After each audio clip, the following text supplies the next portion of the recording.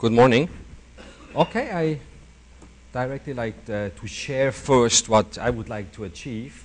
So I would like to share a little bit how we are able to win bigger projects with Asterisk, and maybe how you can, if you're a system integrator, how you can strategize and size your organization that you can achieve that, and a little bit what is the Asterisk system integrator market look like at the moment. But for sure I can only talk about the Asian market because we operate out of Malaysia, so I would not know exactly how it looks in the US, but I would assume it's quite similar. And then for sure I would like to share some projects that we have done where, as David mentioned, where we could take away some clients from these big bad boys out there and deploy Asterisk solutions.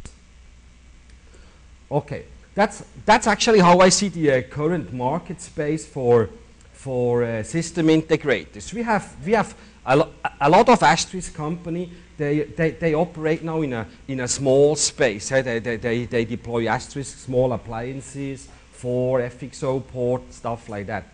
That's for sure a very huge market, but there's just zero service value. So we are open source company, but at the end everyone has to make money.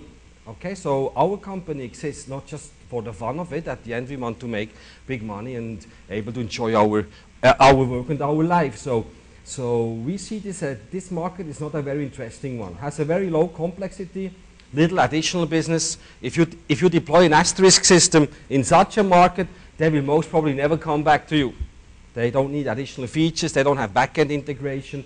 There is very little maintenance and support contracts you can sell. So simply, I would say for an Asterisk system integrator, not a really interesting. What I personally, in my opinion, think is even a worse market space, this is out of our Asterisk experience, is the SME market. It's also a very big market, especially especially in Asia, where 90% of the companies are SME market.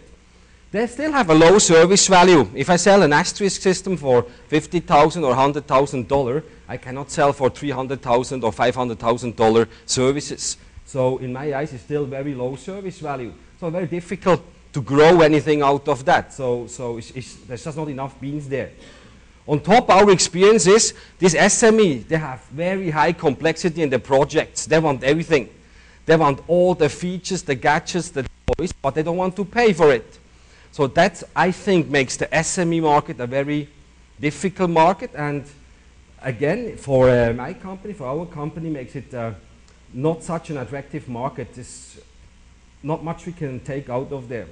So where we focus on what I would like to share, and what I would like to see in the community, that there are more companies focused on the enterprise space, the telco, the ISP, the carriers. It's a small market, but for sure the service value is high. Complexity is also high. There's a lot of additional business to do, and for sure the maintenance contracts are not cheap. We have some contracts, they pay some telcos, they pay maybe 50,000 US a month for the maintenance and support just for the Asterisk system. So that will allow us then to grow our company in a larger kind of a setup. So it's for sure on the top where we have the enterprise space. Only there, a system integrator, you can grow a business. If you don't go there, it's very difficult to grow over a 5-man or 10-man company. If that is the goal, that you want a system integrator, then you're in the right space. If you really want to grow bigger, then I think you have to move up. On other top, what we are seeing now in Asia is, Asia is actually quite advanced in terms of infrastructure. So let's say in Malaysia, to every house we have a fiber now. If you look in Thailand, Vietnam, Cambodia, there's all fiber to the house. So a lot of key phone systems and SME systems are actually not replaced by a box, they're just hosted. So when we're talking about hosted Asterisk solution, hosted PABXs, that's in Asia a reality. Okay, I'm not sure how it is, but in Asia it's a reality. If you have a 5-man company or 10-man company, these people would not buy a PABX system, a switchbox or something like that. I think that's one of the challenges also that Digium faces in the Asian market. I think they don't sell They don't sell a lot of the Switchbox boxes there because the infrastructure is a little bit different. So as a system integrator company, if we would focus now in these two areas, I think in the future there's not much business.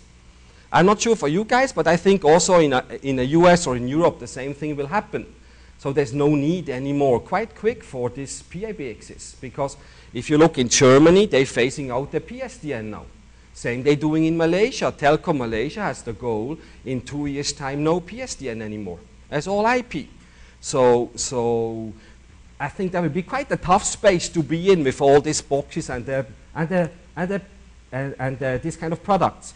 But if you look for sure in the enterprise space, where we have thousands of extensions or many hundred, there's for sure a good market to be in. So what we think in the future, couple of years from now, I think it's quite a bad market to be in there. I mean, you can survive, but you cannot grow. I think a good market to be is here, actually, where we have more dollars. On the other hand, what we see now in Asia, and that's quite scary, I'm not sure how you see it here, but the Cisco and the Avaya, they on the way down, and I don't mean that down in terms of money. I mean it down. They come from the enterprise space downwards, very strong in the SME space in Asia. So they're really aggressive. They have very good marketing, branding, a very aggressive pricing. An Avaya system is actually cheaper in Malaysia than a Switchbox box. So they're very aggressive pushing into this market. And they have a huge advantage. They have the enterprise space in the background. We don't have that. These companies have 10 years, 20 years, very large PABXs in the background. So they move now into a smaller space. So everyone trusts them. If you talk about employee size, you talk about the SME market, what is the top end? It's for everyone different, correct? So if we look in Malaysia now, an SME company is between 20 and 500 people. So that's considered an SME company in Malaysia. I'm sure it's different here in the US. They face some challenges, this Cisco and Avaya, because they're pushing their SME products now into a market where they have to deal with the old PABX installers. You know, the guy that come with the drill, put 4 holes in a wall, put a couple RJ11 cable into the wall. So these guys, they have no clue now on how to deploy all this very affordable IP-based Avaya and their Cisco system. But I think they're catching up quite quick. What we observe at the moment also is that a lot of asterisk companies that in the region in Asia, they move away from asterisk. They're really moving away just because now the big guys, they do marketing support. They have sales support. They found events with this company. I'm not sure you guys, if you ever got a ringgit from Didium to do an event or do marketing or do stuff like that. We don't, at least I never got that. That is a very big difference that we should not underestimate. So these people have give companies and system integrators a huge support. I can currently not call someone in Digium and say, hey, I need a meeting with you guys. You have to convince that it's really the right product. It's very difficult to arrange that. No official channels, no enterprise team. So that's something that would be my wish for this morning, that they would have that. So that they help us a little bit to go into this enterprise space, actually. So where we can see zero activities at the moment. So we have a little bit two philosophies going apart here. One is the Switchbox SME space, and one is the enterprise space. So for a bigger system integrator, it's a little bit troubling at the moment. We also have some problems in the market. When I look back the last 2 years in Malaysia and Singapore, we had around 10 asterisk companies coming up. So none of them was actually really focused on asterisk. All of these companies were small, and 8 of them are already gone.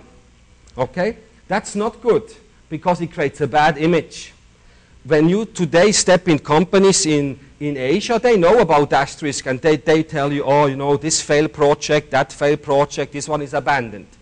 That's not good. That's not helping us in the enterprise space. So that's something I'm a little bit worried about to see. So I'm not sure that is in the US, but in Asia, it's starting to get a problem. This is resulting in good marketing sales stories for Cisco and Avaya. We are feeding these guys at the moment with bad asterisk projects, and I really hate that. I hate to go in a sales presentation and they tell me, hey, you know, I hear that in the Prime Minister's office in Malaysia, the Asterisk project failed.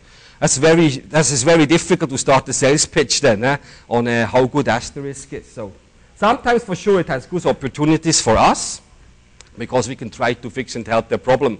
But that's not what we would like to see here. So we would like to see, my wish is that we have really solid Asterisk implementers that actually know what they're doing and deliver successful projects. As we said at the moment, our bad guys, Cisco and Avaya, they insanely drop prices, really like crazy. Sometimes I feel they want to give the client money that they take Cisco or Avaya, so they talk bad about Asterisk. They give free upgrades, and they invest for sure a lot in PR and marketing in Asia at the moment, in this SME space. For me, they look, all in all, they look a little bit desperate, because their strategies are not so clever, I think, in a long run. They're riding on fear at the moment. So for sure we can take that to our advantage. So when we actually have to fight back, and I think it's the right moment. So when we want to go into the big game, so I say now 1,000 and a couple of thousand extension upwards, or a system like for 10,000 concurrent cores and stuff like that, for sure we need to have a little bit a decent size of company. It cannot be a four-man show. We need to have, like in every big business, you know, we need a clear strategy. We need the right people in our Asterisk company. We cannot just be geeks.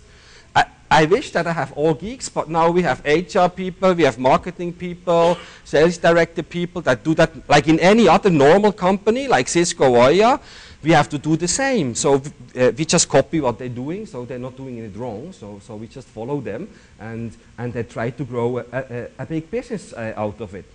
What we did, and that was tough in the beginning, we turned down all the small Asterisk projects because they just took our time away. They generated very little money, and they did not give us any good references. So we just kept away from this small project.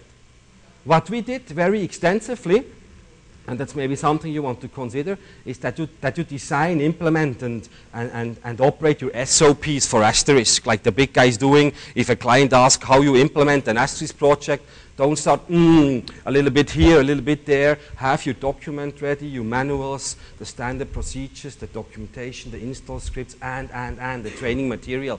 That just makes a good impression. Again, like the big guys also do. So we have just to copy them and actually do the same. Most important is, sorry. Yeah, this is just, see, I mean, teacher would not like to hear that now, but